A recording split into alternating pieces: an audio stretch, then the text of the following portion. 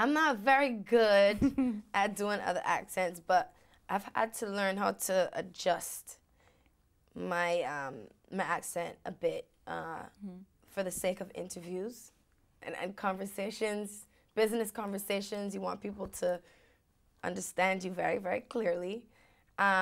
So I thought it would be just as easy going into this film. It was a little more challenging because at times you could still hear it coming out just a little bit. So I would have to change all my vowels to.